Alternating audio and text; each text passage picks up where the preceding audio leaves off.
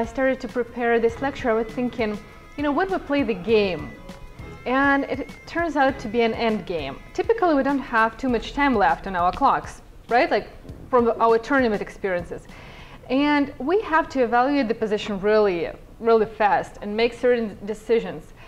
From your tournament practice, have you ever had that feeling that you look at your opponent and you see that he knows what's going on and he already has something in his mind how to place his pieces? He knows this or that structure. Have you had that feeling? Every game. Mm-hmm.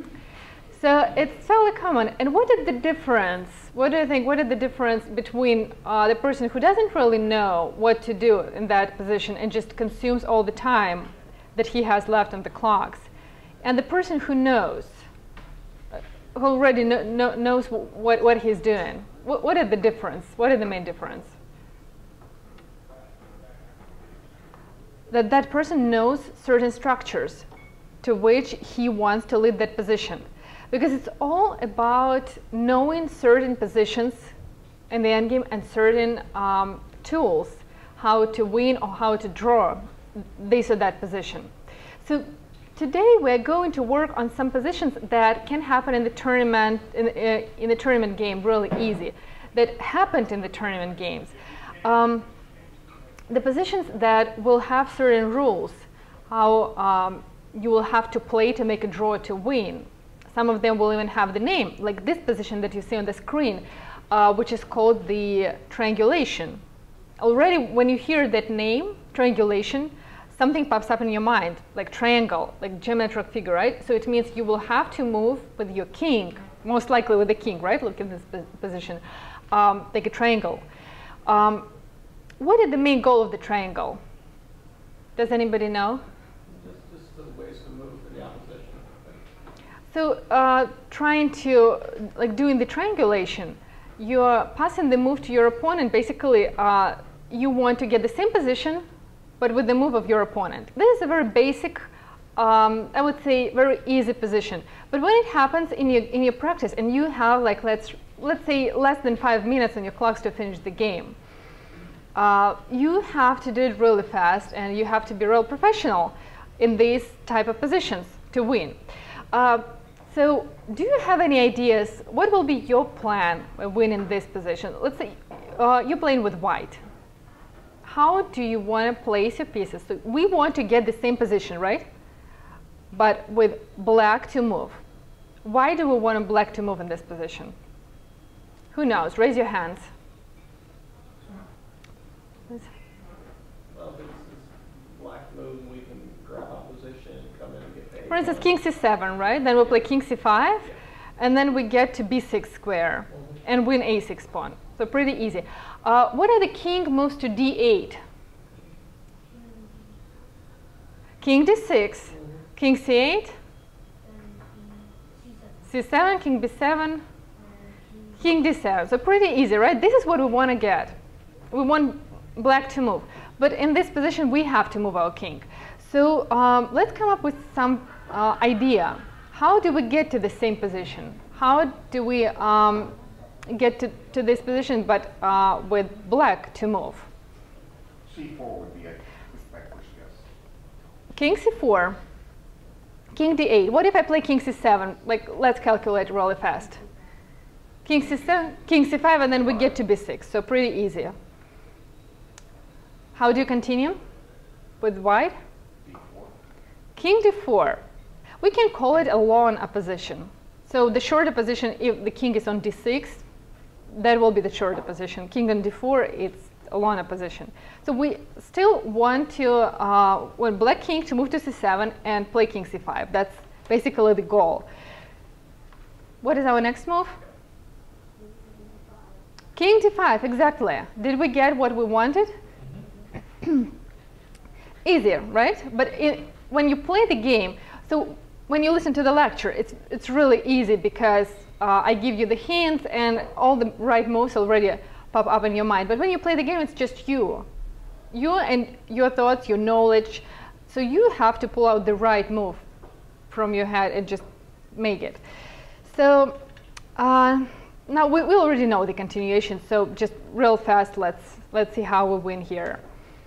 King to b6, king b8, take the pawn, and I hope everybody can win this position. So it's really easy. So I would say that it was just a warming up, one of those positions that can happen in the tournament practice, and you should know how to win real fast. This is another interesting position. Have you ever had these type of positions that you would think with white, you're winning for sure and your opponent has to resign? Black to move. You play with black, guys. Your last chance to make a draw. But your opponent has a knight. I guess you already understood like what move you have to find, where to place your king here. If you play like king f6, then what happens? King g8 and the pawn gets to h8. What are two moves that we're choosing from? F8 and F7. Correct. Does anybody know for sure where to place your king? It seems to be a very absolutely easy position. Can you explain me? So tell me the move that you want to make and explain why you want to place the king there. Here you go. Mm-hmm. So king f7, knight c7, king f8. So our goal is to keep the king blocked in the corner, because if the king gets out of the corner, black loses right away. Keeping the king in the corner is possible only by two moves, king f7 and king f8. So we're reviewing right now king f7. King f7, knight to c7, then the only move, king f8, check. Again, the only move. So this is pretty easy already, right? But when you have to make that right move, how do you come to that logic that you have to play king f7? Not even just by calculating. How can you memorize it so next time you don't have to recall that? It will be in your mind already, you'll know. How do you choose this move? Remember, this is a very easy hint. In order to make a draw, you have to place the king on the same color where the knight is. Very easy, but not everybody knows that.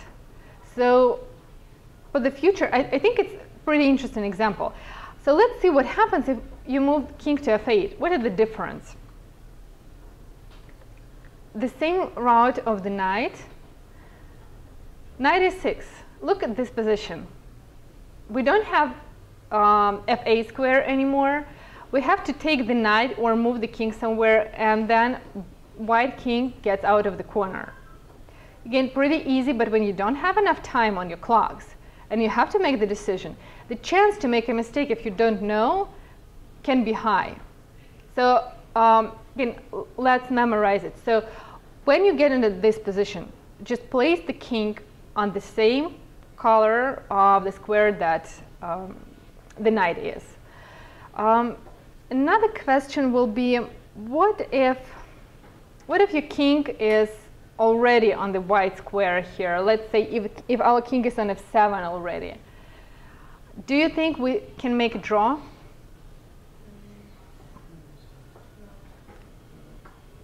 We can't make a draw, right? Because if the king is on f7, it's basically impossible. So we have to move the king to f8, and then the king will be on the opposite color with the knight. So the only chance is you should be the second, not the first one who is on the same color. Move the king to the same color. Another example from the real tournament practice, from the real tournament game.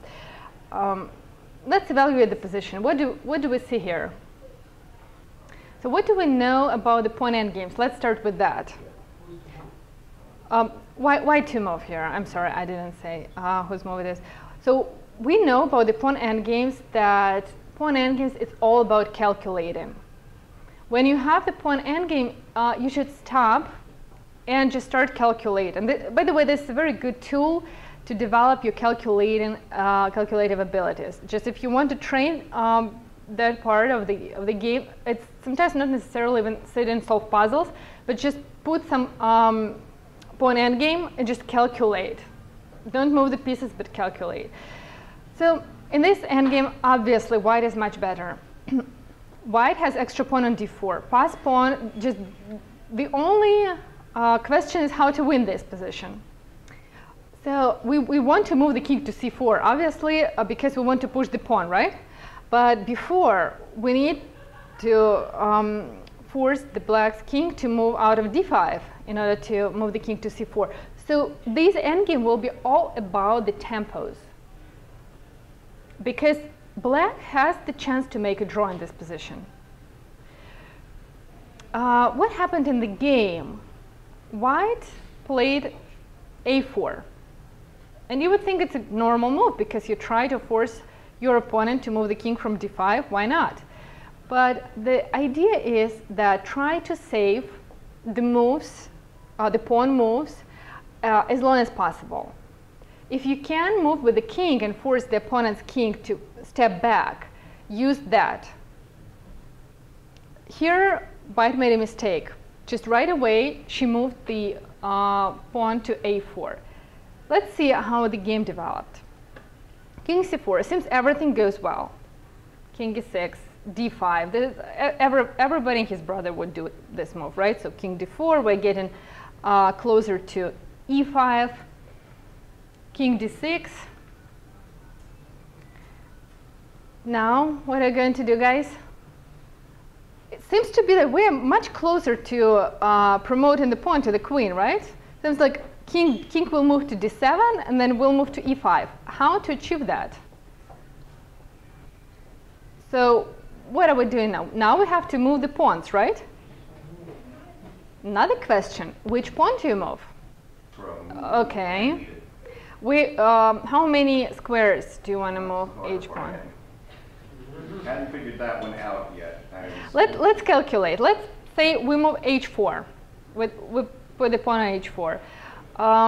Black plays h5. Let me show you. So h4. Say h5. f3, right? The only move that we have left. And g6. Did we get any closer to e5? Let's play. Let's try to break through. So the other thing, if it happens to you and you know that you made that mistake, don't sit there and think, why did I make that move? Like, it's all bad. Just you will do that later after the game. You will review your mistakes and you will tell yourself, well, that was a really bad thing, I did that. But once you're dealing with that position, just continue to deal. Forget what you did in the past. Don't think about that, because sometimes we're getting too much focus on those mistakes. Like, she made that a4 move, which was obviously a mistake because she didn't save that tempo for her, like the winning move, her tempo to get to e5. Still, you have chances. Maybe black will make a mistake. Maybe triangulation will work. Let's see, how can we move here? King c4, the only move, right? Maybe black can make a mistake. We don't know.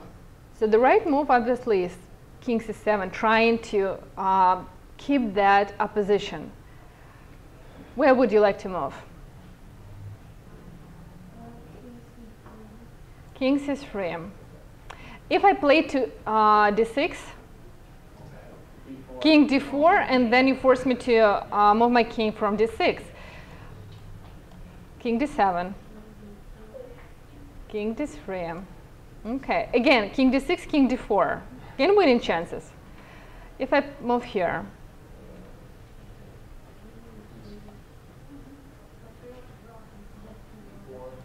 well, you can try king c4, king c3, but as long as black doesn't move to d6 here before the king moves to d4, black is good.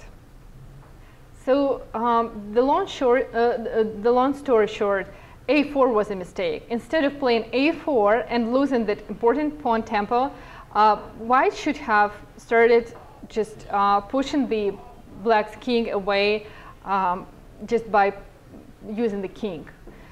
Remember from this endgame, don't lose those important tempos, like pawn tempos, because if you lose that, there is no way. Pawns don't go back. The only chance to win it, it will be a just save those tempos. Let's go back and let's see how we could have won this position. Okay, this is the beginning of this endgame. Instead of a4, why don't we play just king c3? Obviously, black's king is not going to e4, because otherwise it will be a, black's king has to block d5, just has to do that. Let me show you what will happen. How do we play? And now the right move. What is the right move? King d5. King d5, not d5, because d5 loses. King d5 and then king e6 and d5, d6. Again, be very careful and attentive when even it seems to be winning. That's why king e4 is impossible. King e6, king goes back. What's our move? King c4 right away. We're not going to lose that opportunity and let our opponent just to go back to d5. If we have the chance to control d5, we just go right after that. What's our next move? d5. Pay attention, we haven't moved any of the pawns yet. Seems to be very easy, but you know what? Sometimes we make the mistakes in a very simple positions, very basic positions that we think it's winning, but don't stop for a second and think about that. King d4, king d6, right? What is the difference now? Do you remember the previous position with a4? Now look at this position, and you obviously you see the one difference. The pawn is still in a3. This will be our winning move. This is how we're going to break through and to go to e5 and force black's king to step back. Why to move? Any suggestions? Which pawn do we move? Again, hard question. In order to answer, calculate a little bit. You want to play a4 here. Let's see how it works. I'm going to play a4. I'll play g6.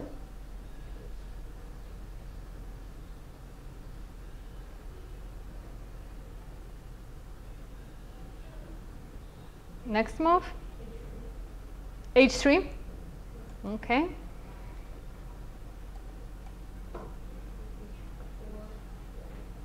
h4, I play h5, and then f3.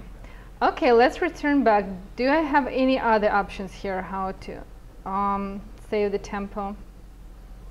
Obviously, if I play h5, you meet me with h4, right? And then g6 and f3. Okay, any other moves that I can have?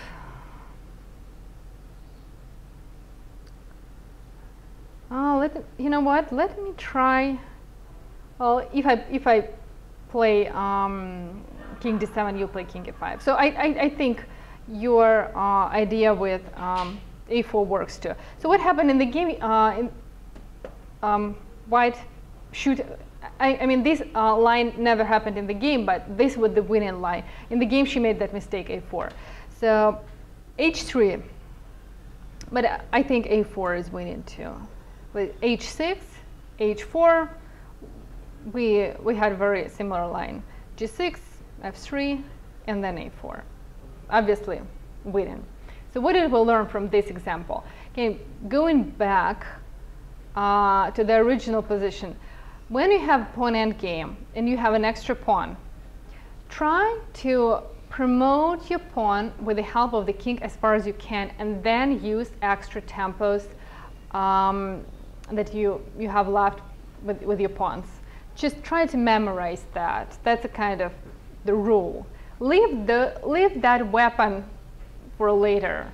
Advance as much as you can with the pawn.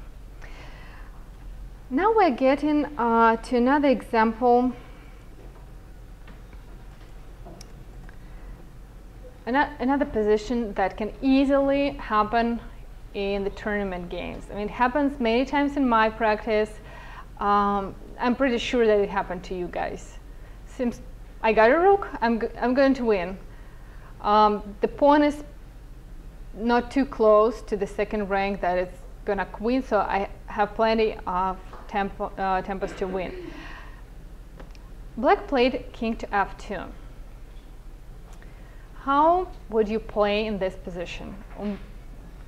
And why? Because you have different options. Can you win here?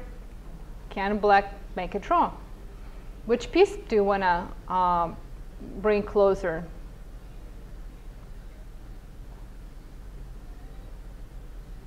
Raise your hands if you have any idea. You play with white. Let's say you have 1 minute left. You take some seconds to think, and then you just have to make a move. And what is the price for the wrong move? You lose half point, right? It's draw if you don't find the right move. I'll play king d4. You would play king d4. Okay, let's see. King d4. That can be an option. I have the only move. I have to rush with promoting my pawn, otherwise he'll come closer. Okay, what's your next move? And if you offer a move, try to support the move with some line. Just don't offer just one single move. What's the next move? Rook f8 check. Rook f8 check. I'm sorry. This is not me. Not that. That wasn't planned. Okay, play here.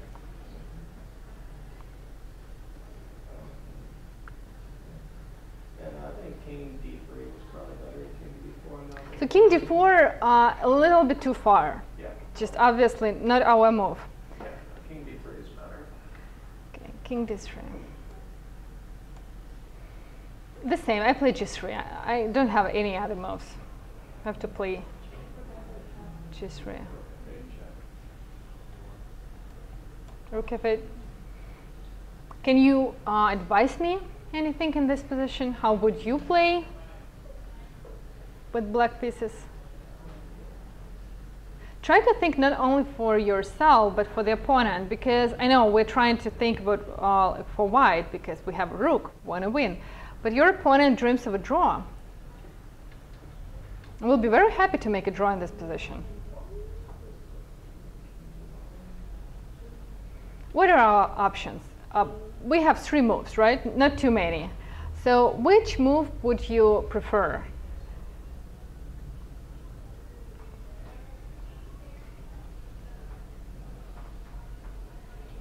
I'll do king e1. King e1. I don't like king g2 at all because it gives time for white to get closer. King g1, the same story. So king e1 looks a kind of giving some chances, maybe some hopes for a draw. So let's see if it works. How would you play with white? Oh. King is free. With black? g2, the only move. Otherwise, it's lost. White? Rook a8. What is the response for rook a8? Queen, right? And then white will be dreaming of a draw. So we have to find the right move. Don't give the chance for your opponent to be too happy. We have the only move, right? Yeah. Rook g8. Black. King f1. Okay.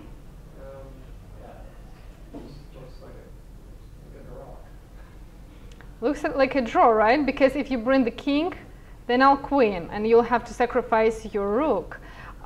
If you give me a check, I'll just go back. Let's say if instead of king e1, so this is drawish position. This is how easy you can make a draw if your opponent doesn't follow the right line. Oh, excuse me, that's the mouse. So if instead of king e1, I play king g1, how do you win here? And do you have any chances to win actually this game? King f3, let's see. How can I play here to king f1, king g3, king g1, and rook f2. Let's see. What is interesting, look at this. Give check. Rook f2, right? Okay. I play here. What's that? And stalemate. Not that easy. We have to be, again, really careful what we're doing. So play here. Then maybe instead of king g3, you have some other idea. Do you think we have some chances maybe try king e2? I'm sorry, is it? Okay, it wasn't. See, it's black's move actually. So we maybe instead of king f3, king e2 here. Because king f3 seems to be a good move, right? Because you're provoking king f1, king g3, but then by pretty easy calculation, it was a stalemate. What's your next move?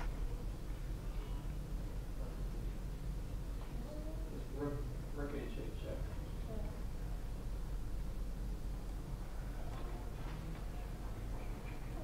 Let's say move here. Rook g8. Okay. And king f2. And then king f2. Okay.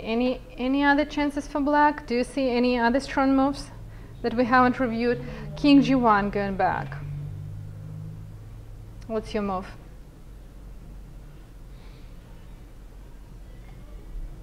Well, if you leave the rook and the king here, it will be draw. So we have to move somewhere. King f3, the only move king f1. Okay, rook a8. This is what I wanted to hear from you guys. Yes, rook a8. If I queen, then rook a1 checkmate. If I put a knight here with a check, can you win here? Who knows? So it's interesting, it's transposing. Do you see how fast the endgame can transpose? You think you were playing the rook against the pawn. Now you play rook against the knight. That's why you should keep in mind all those main positions, main structures. What is the idea? How, like which structure gives draw to black? How do you place your knight and the king?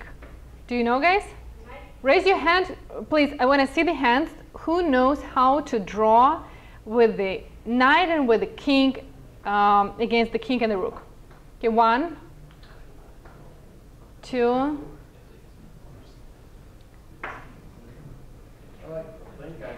Three. Okay, it's pretty easy.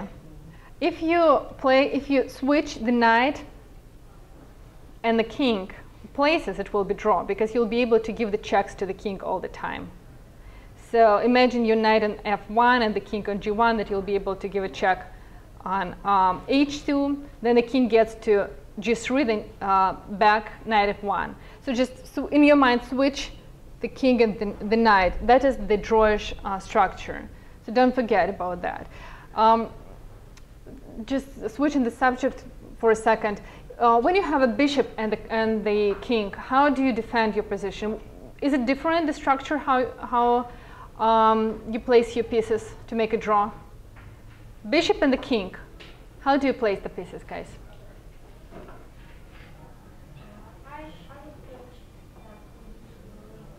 So we put king in the corner, right?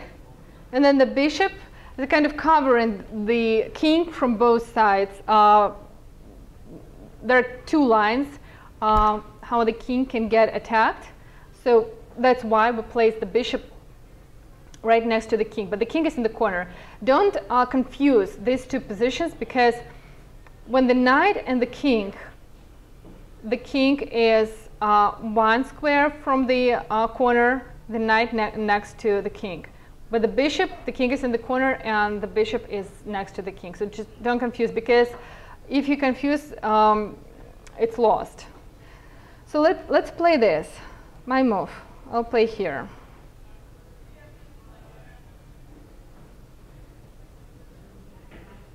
How do you play with black? What is this red? Check from A1. So basically you have just one move. Knight E2. If you play king to E2, what happens? Pretty easy. Do you see the line? Rook A1. Excuse me. Rook A1. Knight moves to F3. Then you give the check from A2. King S3, and you win the knight, right? Easy. So the only move that we can make here is knight to E2 check. White to move.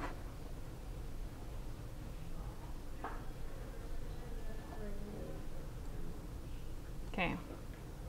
And most likely, this have very good chances for black to draw this game. Let's return back for a second. Look at this position. What is the other option that we can use here? King is3, right? So we tried one continuation king to G3, another one king to E3. Always try to, if you have time, try to check both. Don't think that if you calculated one, it's just winning. Maybe you missed something. So that's why if you have like a minute, just look through the other one too, especially when you have just two. What happens if I play knight to E2? Real fast, just really easy, just one move. Rook A1. What happens if I play with the king here?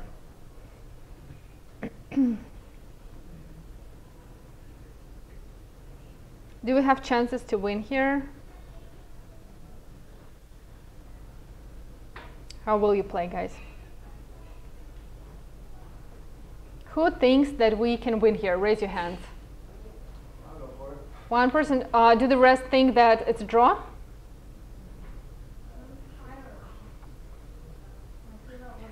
We shouldn't say we don't know. We should have an opinion. So who thinks that it's winning? You know, there is no third. I'm not giving you third option. Who thinks that it's winning? Okay, I'll think it's winning. One person. So the rest think it's draw. Okay, let's see. Since we have just one person who thinks it's winning, let's check. How are you going to win? Well, I'm thinking about with a eight and then try to go with a check. Okay, so we have one person who said that it's winning. So try to win. I'll go with okay, Rook G8 check. Rook G8. All right. I have a couple moves here actually. Let me try with this one. The next move? Rook G7. Kind of play like a little waiting move, trying to stalemate the knight. Rook, excuse me. Rook G7.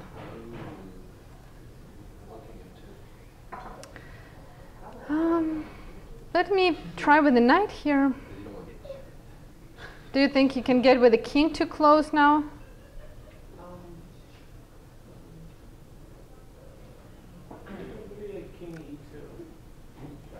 King e2. Yeah. All right. Check from here. Then king to f1. Let's see if I go back.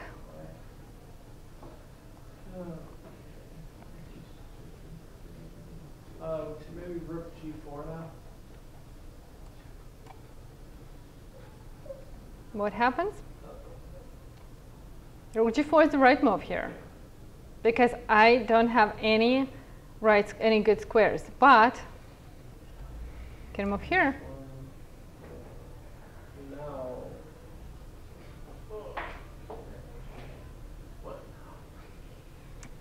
Not that easy to win, right? Yeah, no, So we were talking about that structure earlier, right? So the king, one square from the corner, and then the knight next to the king. Not that easy. Let's try different ways here. So let's say if you attack from g3, then king goes back. And what is the beauty of this knight on h3? The knight from h3 controls f2 and doesn't let the king move to f2. If the king tries to get to f3, then the king will be checked from g1. Let's see if we have any other moves. So instead of rook g7, do you have any other options? Maybe we can try something different. Excuse me? We play king f2 here. King f2. Play here. If king f3, then knight g1. So going back here. And then obviously it's really hard to strengthen the position. So check, king moved here. Let's see if we give check, what happens. Do we have any chance here? King to g2.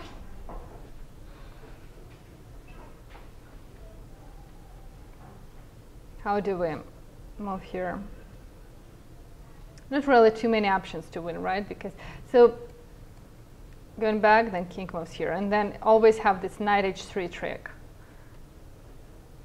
Let's return back because we still have some positions to review today, and we haven't finished this rook endgame. So if you're curious, I mean, just after the lecture, when you go home, you can open this knight and the king against the rook and the king, and just work on that. So king f2, why to move? What is the winning move? How do you win this position? Rook to a2 check. Rook to a2, let's see if it works. By the way, Korchnoi played with white.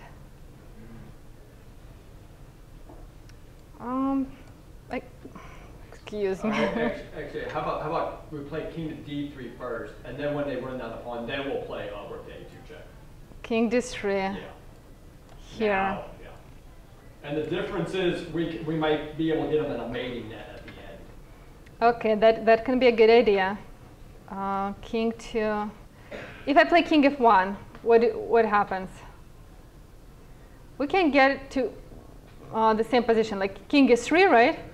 g2, king f3. Then if queen, then rook a1 checkmate. We already went through that, so I think it doesn't make sense to show it on the board again. Then if the a little bit different, if it's the knight, well, maybe it makes sense to show. Look what happens. King f3 and then the knight.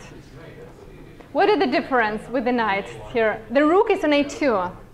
So that is the difference. So it may help us. Just keep it in mind. But guys, the main difference between us and Korchnoi, that he figured out the right move right away. So we're trying to choose, well, maybe we should bring the king. But such players as Korchnoi, they know right away what they do. Rook f8 check. Nobody even said that move. You tried king d4, king d3, rook a2, all kind of moves, but nobody said rook f8. What do we do next? Rook g8, correct. Who said that? What is the difference now? we bring the king, but we already won that tempo because the rook is already on g8. So the only move, g3, because if the king blocks on g3, obviously you bring the king in, nothing good happens. So g3, easy, rook f8. King e2. Okay. I will play with black, and you should find the right moves because it's already winning. So let me play with black. How can you win?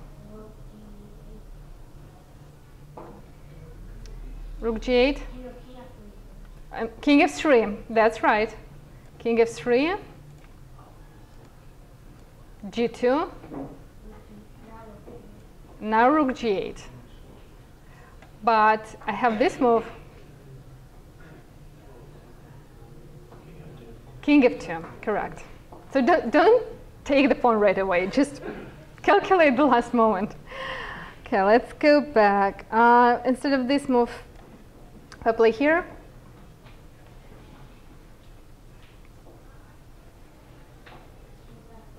King f3, correct. g2.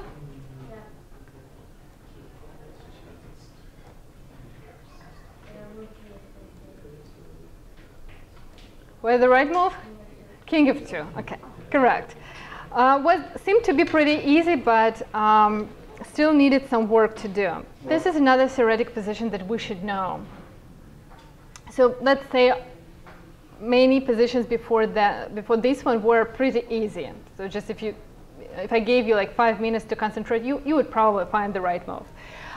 This one, you should know how to place your pieces when you play with black and when you play with white. Raise your hands who think it's draw. Again, I just got one person who thinks that it's draw. Who thinks it's winning? Everybody else thinks it's winning. It's theoretically this is a draw.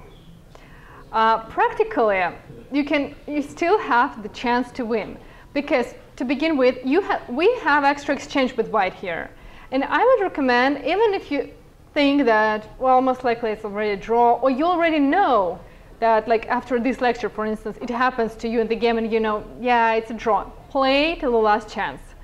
Because nobody gives you the 100% that your opponent knows that it's draw and knows how to make the draw. So what you should memorize, in this type of positions, the bishop should be on the long diagonal. Always keep your bishop on this long diagonal. The pawns, g6, h5, that's a kind of ideal position. With the pawn on h7, white have more chances to win. If you play with white and your opponent hasn't pushed the pawn to h5, try to prevent that by playing g3 to g4, okay? That's another thing that you should know. If white's king trying to get to g5, where should you place your bishop? On f6, correct. Some basic rules that you should know.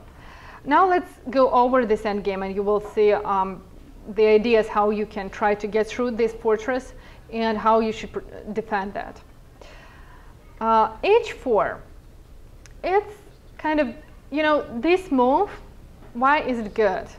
Because you promote the pawn, you push the pawn closer to the king, and anyway, your ultimate idea will be to play g4. Because obviously it's not, if your opponent knows that he has to prevent you to go to g5, it will be pretty hard to win. So you have to play g4 at some point.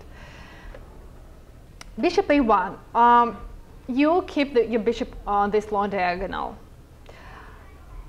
Rook to b4, what is the idea?